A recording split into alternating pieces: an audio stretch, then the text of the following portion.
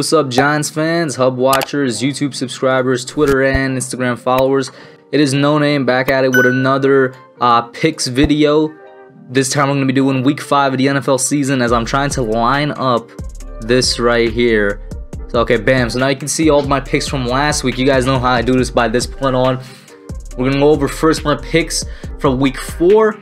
I went 11-5 this time around. I got 5 matchups wrong. You guys put what your record was so far. I'm going to put up my overall record over the course of the 4 weeks in the NFL season so far is. And so yeah, you guys know how we do it here. First I'll go over this, then we'll get into my picks for this week. The picks that I got wrong, let's go over that. So I got Colts at Bears wrong. I can't seem to remember what my reasoning was for the Bears winning. I guess my thought was that now Nick Foles is in there, he would have taken over and done a good job. That evidently was not the case. The Colts won. I think it was a 19-11 game. Browns at Cowboys. I said the Cowboys will come out and win. I did not realize that they have probably one of the worst defenses, in NFL history. I won't say the worst just yet, but the Cowboys defense is pretty damn terrible. Like the amount of points they've let up, going into week 5 now, absolutely horrendous. And of course, the Browns had a great game from Odell to help them win that. Texans versus Vikings, or Vikings at Texans. I thought this would have been Deshaun and the Texans' first win of the season. I thought it was just about time. They had enough of losing. They would find some way to pull it out. That was not the case. The Vikings go in there and got their win. Cardinals at Panthers. I said the Cardinals will come out with a win. Not sure if you could consider this an upset, but the Panthers did, take that win. And the Panthers, in my opinion, were not as good of a team as the Cardinals.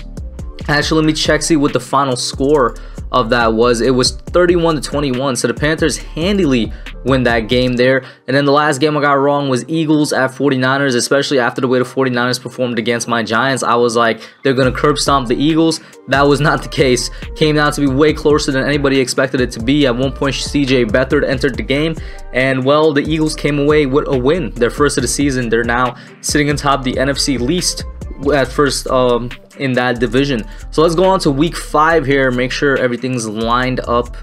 Bam. Okay, so you guys can see all the games now. Let's get into the picks. Raiders at Chiefs. We're gonna go Chiefs, man. The Chiefs low-key might go 16-0. I don't know if there's any other game of the season right now that I could see them having trouble in. I wouldn't want them to go 16-0 because I don't think there's ever been, the Patriots, they went 16-0. They didn't exactly win the Super Bowl. Let the Chiefs go like 14-2 or 15-1 or something. We'll see. And then maybe they have a chance at a repeat. Kind of superstitious that way. Broncos at Patriots. Not sure what the decision is going to be on Cam Newton going into week 5. Jarrett Stidham didn't look too good against the Chiefs last week. Then it was the Chiefs. And then again, it was like, his first game starting. So not sure how you're going to judge that, but the Broncos aren't in any better position. I'm going to go with the better coaching in this one and select the Patriots. Bengals at Ravens. I'm going to go Ravens. The Bengals did get their win last week, as I said they would, but let's be honest here. The Ravens are probably the second best team in the entire NFL, definitely the second best in the AFC. The Bengals ain't no match for them right now, but Joe Burrow, he's on a good rookie campaign, man. Proud of that guy. Jaguars at Texans, AFC South matchup. And honestly, this was going to be a matchup of whose team is worse, as is the Giants at Cowboys, which obviously will get its own video. But Jaguars at Texans, man, I'm not sure. I want to go Texans because they got Deshaun, but Gardner Minshew ain't no slouch. That's not saying I'm comparing Gardner Minshew to Deshaun. It's just the supporting cast around them. The Jaguars low-key might have a better supporting cast around Gardner Minshew than the Texans do around Deshaun. I'm still going to lead with the Texans here. This is like my 3rd week in a row picking them to win, to get their first win. It is what it is. Hopefully they could actually get it this time here. Bills at Titans. We're going to go with the Bills. Especially with the fact that the Titans right now might not even play this game, with their whole bunch of players caught in practice not abiding to the COVID rules. They already had one game pushed back. The Titans just look like they're continually, going against the rules. What's the word I'm looking for? Not breaking the rules, but they're just not listening to what the protocols is. And low-key, they might have to forfeit this game if they continue to, disregard everything that's being told to them. You know what I'm saying? So I'm going to go with Bills either way, even if they did play. Colts at Browns. We're going to go with Browns here. After that offensive, shootout that they had against the Cowboys, and after they almost choked the game, I think their offense is going to start to click now. That doesn't mean I expect them to score 50 points a game, nah, but they're definitely going to start to click now, and I think the Browns can outscore the Colts. Although I will say, Colts currently have the #1 defense in the NFL, which I think is a surprise to everybody. You know, so keep your eye on that. Maybe they could hold down the Browns a little bit. Cardinals at Jets. We're going to go Cardinals here to get their bounce back game. Jets are just the only team in the league that's worse than the Jets right now are my Giants. So that should tell you all you need to know. They're the second worst team in the league, going up against a Cardinals team that's above average to say the least. So I think Kyler Murray comes in here, has a nice bounce back game. The Cardinals have a nice win to get back in the NFC West there. Eagles at Steelers. This is Steelers. This is Steelers. What is this bed like emoji thing that's there? I don't know what that is. Oh, that means they're just coming off the bye. Ah, that is right. Okay, because it's only the Titans and Steelers that have that. Okay, that makes sense. Another reason the Steelers might get this win is because they're just coming off the bye.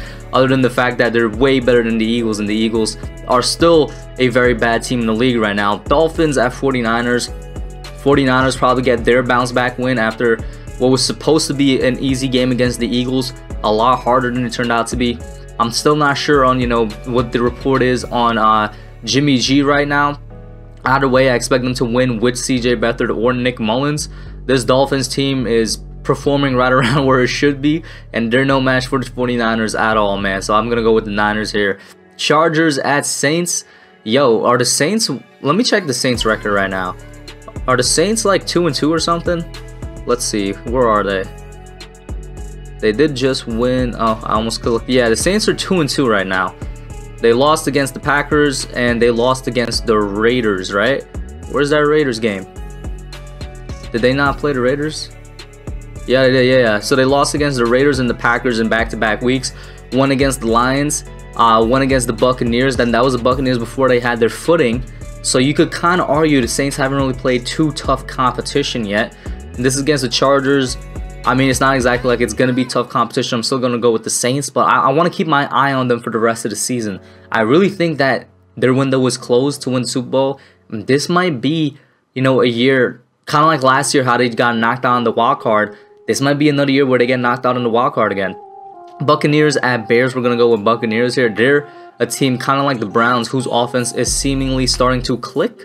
Although I will say I have more faith in the Buccaneers than I do the Browns because of their veteran, you know, presence on there and whatnot, and also because they're not the Browns organization, which just does not have a good history of anything. So we're gonna go with Buccaneers.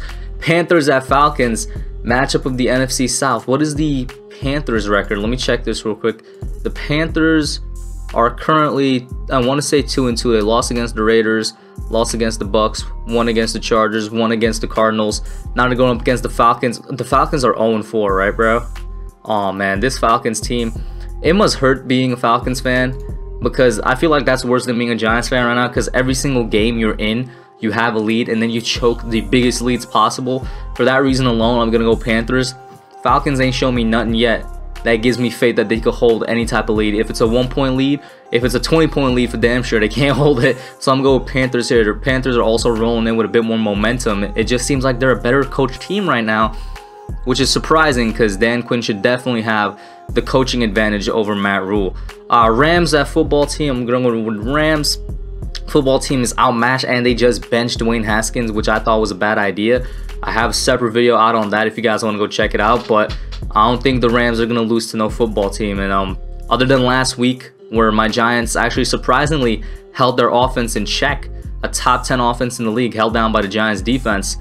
Other than that, their offense has been great, and I don't think Washington has that same level of defense that the Giants have, so I do think they could probably blow out the football team here.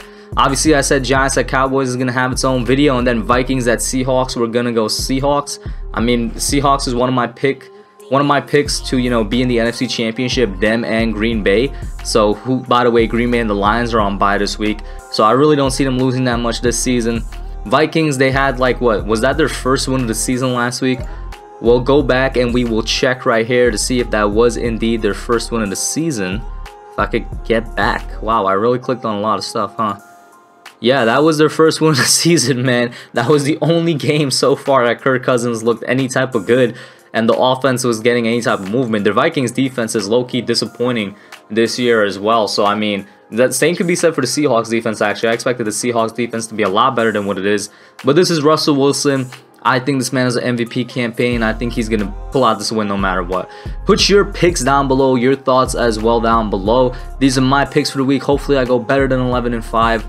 hopefully the Texans get their first win. They're part of the reason I've been having such a, a not great winning streak with these picks here. Maybe I should have been doing like a pick and pull or something, but I have no idea how to set that up. Once again, put your thoughts down below, your picks. Let me know what you think. That's it for now, and I'm out.